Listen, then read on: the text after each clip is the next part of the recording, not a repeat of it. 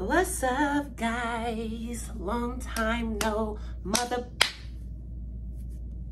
can see. I missed y'all. I hope y'all miss me. I know y'all miss me. Oh, let me make sure y'all can hear me. I have my headphones in. Y'all can definitely hear me. I think doing it with the headphones are better. So, yeah, I'm here with an update for y'all. I know it's been a minute. It's been a hot second. I think last time I did a video on my weight loss journey, my gastric sleeve journey was at my 10-month mark. And right now we're at 1 year and 6 months. So it's been way too long. Sorry, I've been busy. Currently right now I am in Vegas, not doing Vegas shit because I come here all the time.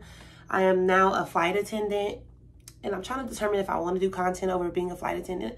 I kind of don't because I be really working, y'all. Like I don't be having time to be recording. I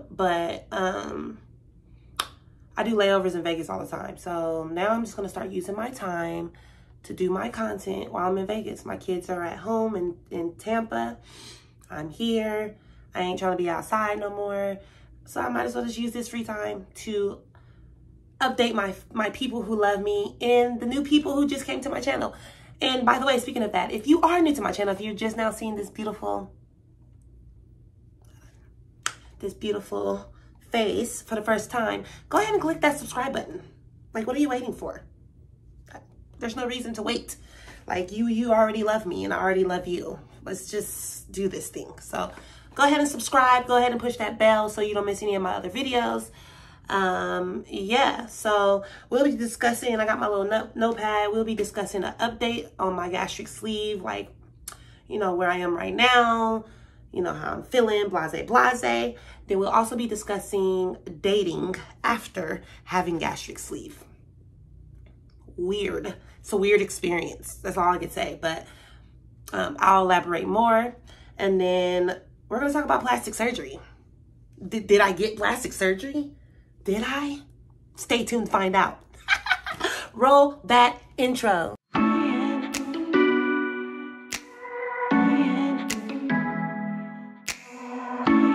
All right. You gonna learn today. I got my favorite snack right here. One of my favorite snacks, which is frozen watermelon. Well, this is not all the way frozen. It's kind of slushy with tahini. Focus. Well, y'all know what it is. So tahini and frozen watermelon.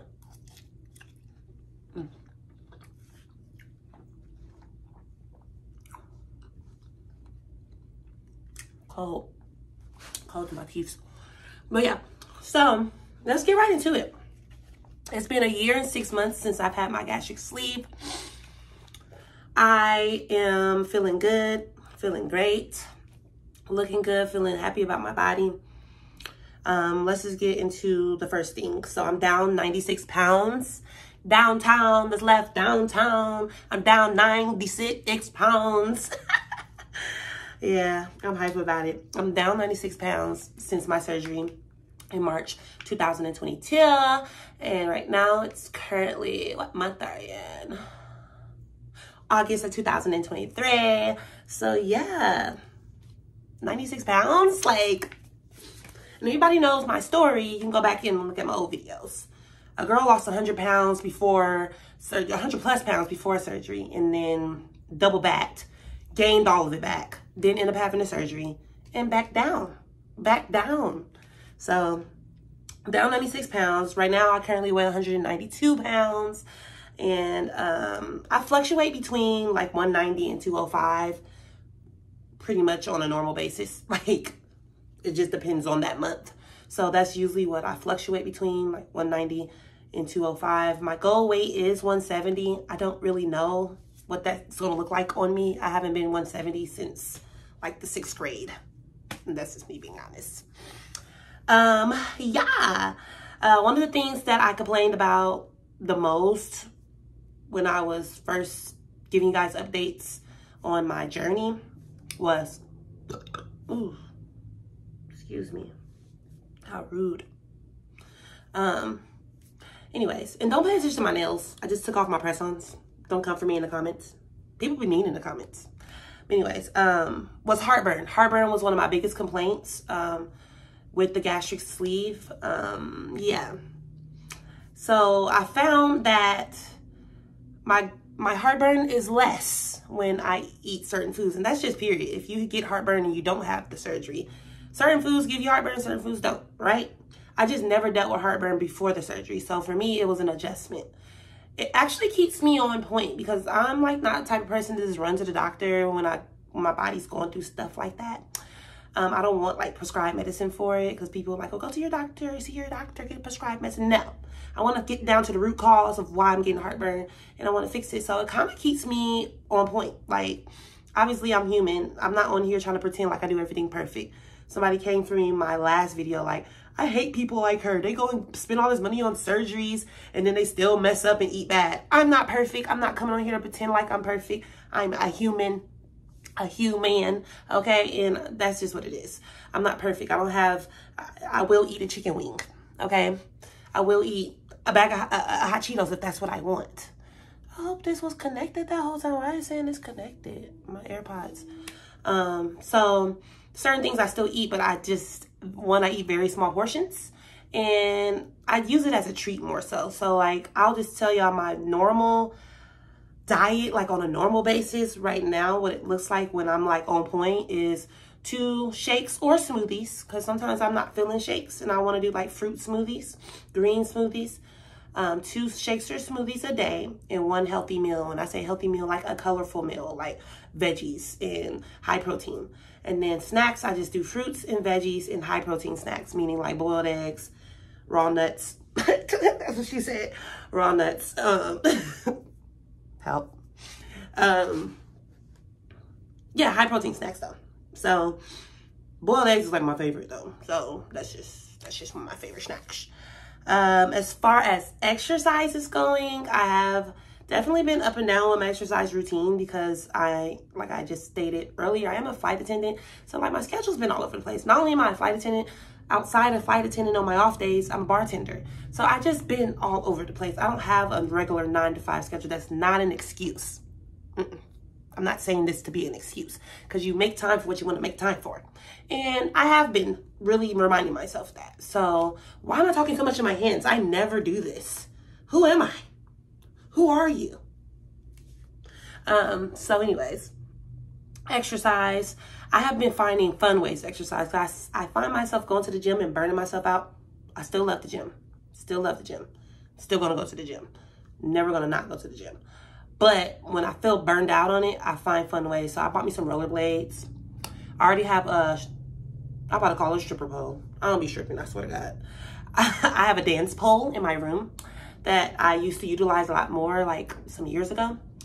And I've been trying to get back on that because that's a really good exercise.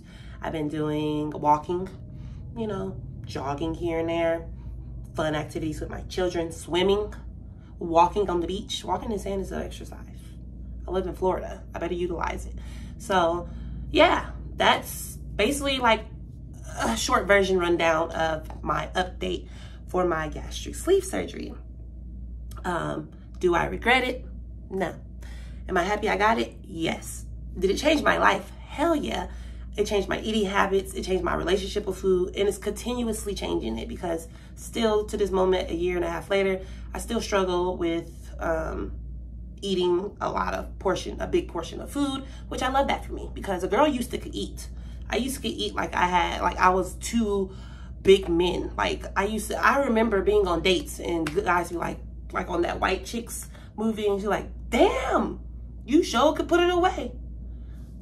Oh, why that truck behind me scared me?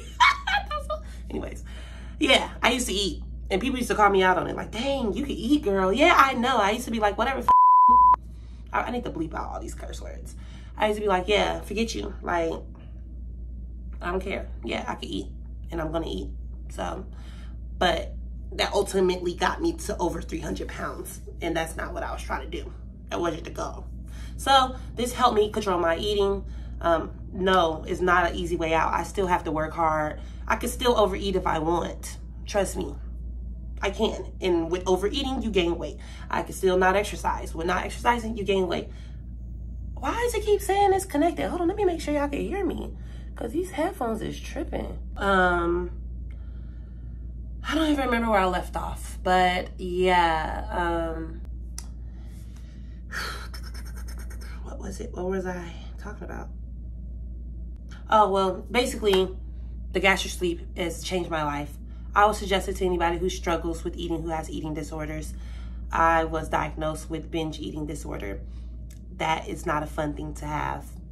I didn't always have it. I developed it through my weight loss journey, actually. And I'm just proud to be able to say that that is no longer forefront of my life. Do I have emotional eating moments still? Sure. Do I have them every day? No. No, I don't. All right. So, perfect. That's that. If you have any more questions, leave them down in the comments below. Or if you don't want to do that, you can meet me over on my Instagram or my TikTok at Peace with Nick. Yeah. All right. So, moving on.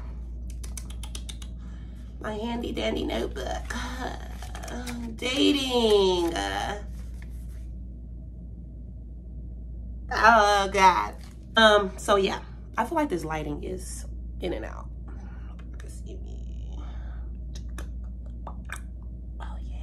All right, so dating. As some of you guys know, and some of you guys don't know, I'm single. I'm single. Yeah, I'm single. We don't gotta talk about how long and all that. None of that's important. I'm single, okay? I very much don't put my dating business out in the world, but here we go. I'm putting it out there. Being single, I date. I'm a pretty beautiful woman, so people ask me out. People want to take me out. Take me out. People want to take me outside and on dates and stuff. So I go on dates. My first thing with dating after having gastric sleeve is determining who am I comfortable to tell that I had this gastric sleeve. Not that it has to be the first thing when we're on the first date, like, hi, my name's Dominique. My favorite color is yellow. Oh, and I had a gastric sleeve surgery. No, not like that. Meaning somebody, like first date, regular first date stuff. But if I'm dating this person, I go on more than one date or whatnot, right? It might come up, like just my weight loss journey is a big part of who I am. So like talking about certain things in our lives, that conversation may come up. And I just don't be knowing who I feel comfortable with telling that to.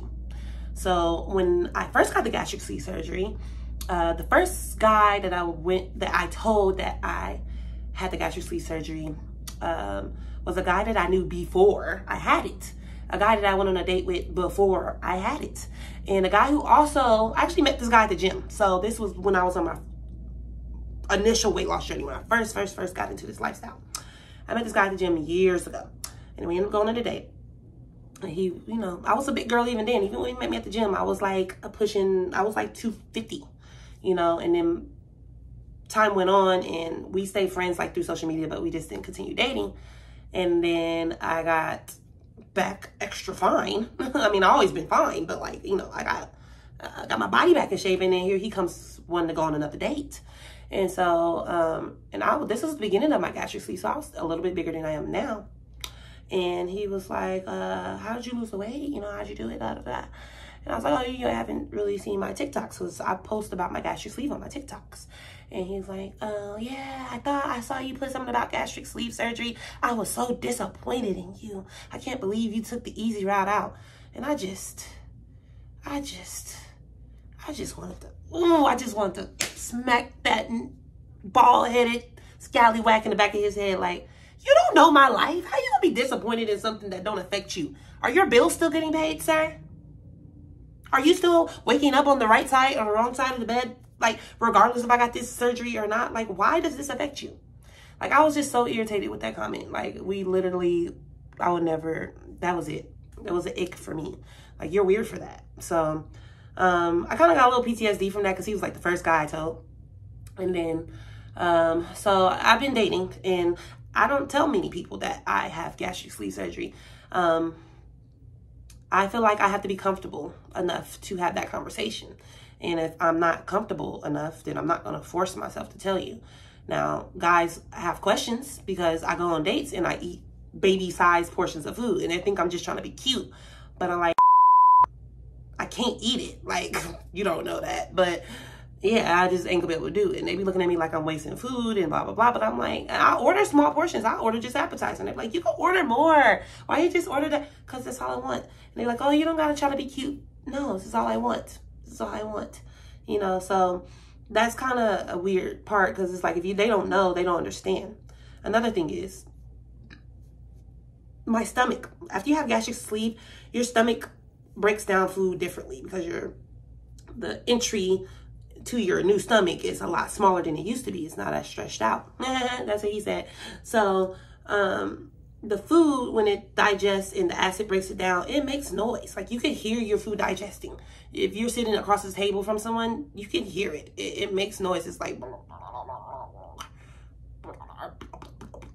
it's like, that's probably a bad imitation, but I'm just being honest. Your stomach's gonna make noise. Let alone, don't let you be laid up with somebody and you just had a nice meal. That's it gonna be like, they're gonna be side-eyeing you like, damn, you good? Like, what's going on with her? Why her indigestion is indigesting? Like, yeah, it's a weird thing. So if a person doesn't know why that's going on, it's just like, all you can be like, it's like, you hear your little noises, it's like, blah, blah, blah, blah, like, excuse me. And they just looking at you like, did you just fart out your mouth? That's what I feel like they be looking at me like, did you fart out your mouth? Like, and if I don't feel like explaining what the hell going on, I don't explain. And so, long story short, I have to feel comfortable with sharing that information. And maybe I'll get to a point where I really don't care. I mean, like, I'm sharing it to social media. I'm sharing it to my YouTube. If they end up following me or finding me on any of these platforms, they're going to find out anyway. So it's not like it's a surprise secret. But sometimes I just don't want to hear what other people got to say. I just don't care about other people's opinion. So instead of me sharing what I am going through in my personal life, I just keep it to myself. And that's the part about being a Scorpio. People be like, Scorpios are sneaky. Scorpios be sneaky and they be lying. No, the thing is, we just leave out information. We don't sneak. We just don't give you all of it until you deserve it or until you earn it.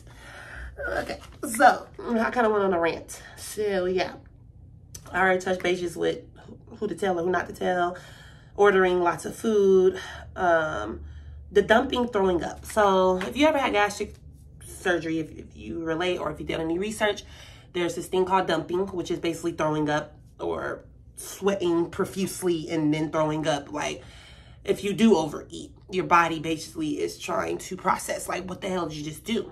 And so you start sweating, your heart rate starts going, you start feeling nauseous, and you might actually throw up. And it's unpleasant.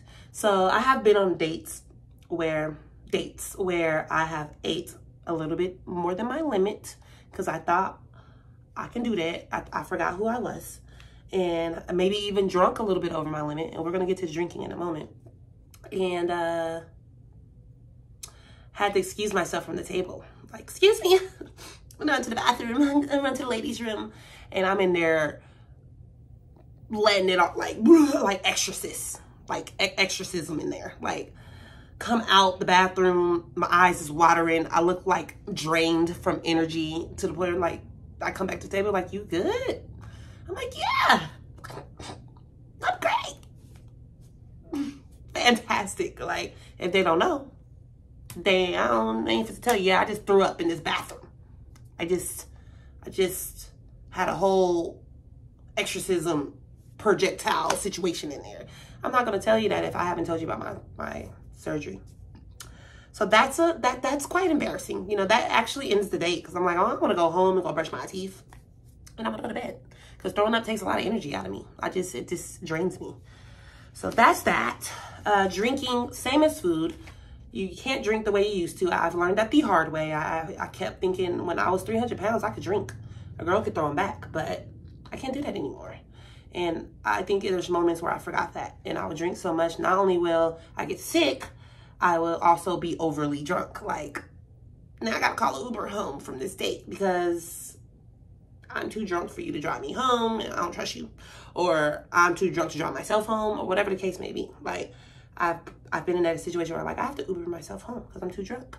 So, yeah. Dating after having gastric, it's interesting, but it's doable. It's doable. And the thing is, people are going to want to date you because your confidence level's up, you're wearing new clothes, you're feeling good, you're looking good. You're going to go on dates if you're single. You know, you may have a man and that's different. Hopefully he knows. If you got a man, I hope he knows. But if you're single like it's going to happen. You're just going to have to either decide if you're going to tell people up front or you're going to just go through the motions. And I'm learning as I go. Like, now I know my limits. I'm getting better. That's all I'm going to say. I'm not going to explain myself. I'm getting better. I'm getting better at this whole dating after having this surgery. I'm starting to know my body a lot better in social situations. And yeah, that's all I got on that, guys. If you have more questions about that, again, comment below. All right, moving on. Last thing last. All right. I'm trying to determine how I should do this because I'm like a box of chocolates. As you can see, I'm like a box of chocolates. I don't share everything, like I said. But today I'm going to share some news that I haven't shared with anyone. And YouTube's getting it first. YouTube might be the only one that's getting it. I don't know. Maybe TikTok too. But plastic surgery. I had it. Yeah. I had it actually a week after my year anniversary of my gastric sleeve. So I had it in March of 2023. And it is August of 2023. And I had my gastric March of 2022. So literally a year later, I had surgery. What surgery, you ask? What surgery did I have? I had fat transfer to my buttocks and hips. Fat transfer to my booty and hips. Yes. And I'm so... Let me tell you about my process, okay? So, let's just get to it. I'm not going to keep going around it. First of all, let me insert a picture here of my before and my after. Before and after. And then I'll give you guys a live photo, live video of what I look like right now, today, if you just stay to the end of the video. But here's my picture.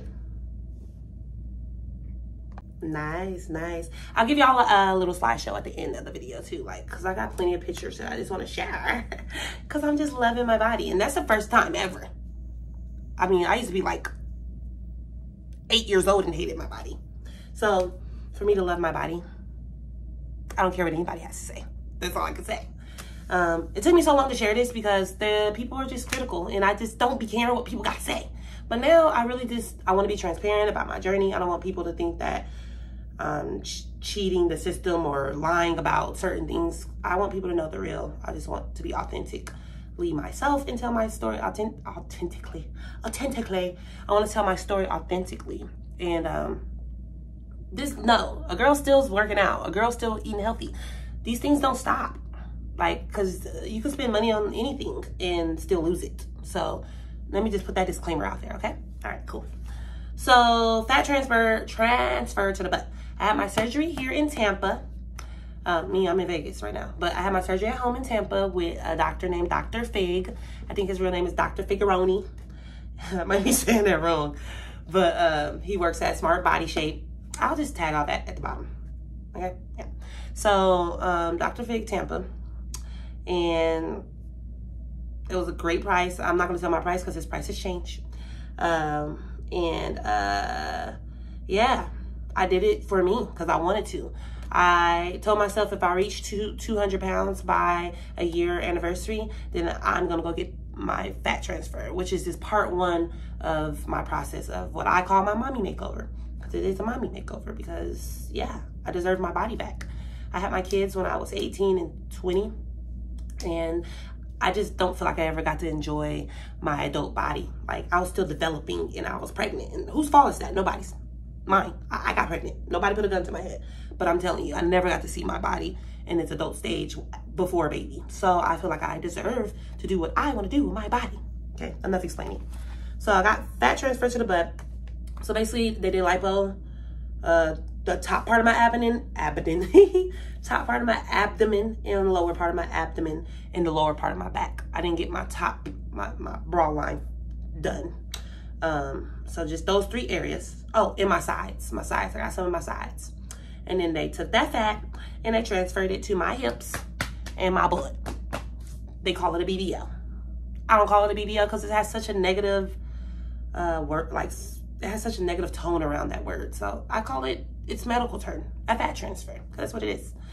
After surgery, I still weighed the same. Actually weighed more because I was swollen, but after the swelling went down, I still weighed 200.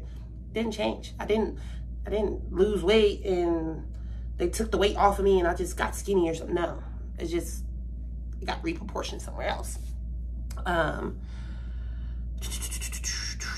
have a vlog that I'm gonna upload. I did record my process. I just haven't uploaded it. I will be uploading it. I don't know if I'm gonna upload it before this video or after, but I'm gonna upload it. Recovery was simultaneously pretty cool. Like, it wasn't that bad. I only had a few little small holes, incisions at my stomach. There's one, but I'm not gonna stand up right now because I just want to finish talking. But I had little tiny holes, like smaller than a dime. That's where the fat came out. And then I had little tiny holes on my hips and right in my booty crack. That's where they put the fat inside. I asked for a very natural butt. I didn't want it to look, that's why some people don't even know I had it. It just looks like I've been doing my squats. Like, I'm telling you, people don't even know I had it. Nobody's like, damn, did you get a BBL? Nobody said that to me. Nobody's questioned that because it's very natural. And I told him, I want natural. If I come out here looking like who did it and why, I'm gonna sue you. And he laughed, but I was serious. And I think he took me serious because my butt looks very natural. I mean, it is natural. It is my own ass, but he didn't overdo it, basically. So I'll show y'all pictures. Well, y'all seen some pictures. I'll show y'all in real time. Recovery took about 6 weeks. I would say the worst part of my recovery, of course, it was pain. Pain was felt in the first few days, but pain resided probably after like day 3. And the worst part for me was the itching. The itching and the draining. So I went and got, what is it, lymphatic drainage massages for like 10 sessions after my surgery. That was painful when they used to push all the fluid out of me at the massage appointments. That was painful. Outside of that, it was itching. Like, I guess your fat trying to mend back to your tissues, it's itchy. So I was always just itchy. Like, and then I had to wear that faja. And I couldn't really itch the itch. You ain't supposed to really itch the itch. So it was, that part was the worst. That's, to me, was the worst for me. I will go in more detail in my vlog that I recorded and that I will be uploading. Do I feel like having the fat transfer? Oh my God, just gotta get it together. Having the fat transfer, I ate a salad and it's just like, having the fat transfer after the surgery a year later, did I feel like that was enough time? I do. Only because I had lost such a substantial amount of weight. I was already down like 80-something pounds. And the skin, I still have loose skin because I just got fat transfer. I didn't get a tummy tuck. I didn't get none of that. I have actually more loose skin now than I did before I had the surgery. Before I had the fat transfer surgery. So I'll get to, you know, what I'm going to do about that soon. But I feel like a year is enough time. I don't feel like a doctor would even approve me if it wasn't enough time. So I was fine. It was fine. A year, I feel like it's more than enough time to have your surgery. But everybody's body's different. You have to listen to your body. You got to do what you want to do for yourself. Let's see. Other surgeries that I plan to get. Tummy tuck. I want to get the lipo in out of my top area here. It's not really bad, actually. Like, it's really not bad, but I just want that seamless look. So I want lipo in my bra area. I want a tummy tuck. Let me say it in the manifesting way. I'm getting a lipo in my bra area. I'm getting a tummy tuck, and I'm getting my boobs lift. I'm getting my boob augmentation. I want them to be lifted. I don't want implants. I'm okay with being a B cup because these things been big since I was like, since 7th grade, I've been wearing a C cup. I went from training bra to C. And when I was a bigger girl, I was wearing double D, triple D, outside the letters like E, F, and G. Like I was, yeah, they got big, but I lost weight. And so now I'm in a double D, like a low double D, or I could wear a D. Just depends on the type of bra. So yeah, I want these girls gone. I want them small. I'll take a B cup. Like, I have a lot of loose skin on them because of the weight loss. So you lift them up, put the nipples somewhere else, and they're going to look smaller. So, yeah, those are going to be the other ones I'm going to get. I will document those journeys as well. On top of all of this, I will be documenting a lot of my fitness journey, you know, what I eat, my workouts, workout plans, all these good things that's keeping the body that not only did I invest in, but the body that I live in and the body that I have worked very hard to maintain and continuing to maintain. And all of all this does for me is just makes me more happy with myself, that I'm doing what I want to do for me. I'm not worried about what anybody else got to say. I'm not worried about anybody else's opinion. I just do what I want to do for me. And in the end of the day, guess who's happy? Me. I'm the one who's happy in the end of the day. So yeah, I really hope this video was informative. And I hope, oh my, I hope that this update was what y'all needed. And yeah, let me give y'all my 360 of my updated body, my updated body. And yeah, don't forget to like and subscribe though. Don't forget to do that and push that bell. And follow me on Instagram and TikTok. Peace with Neek. Cool, thanks. Peace.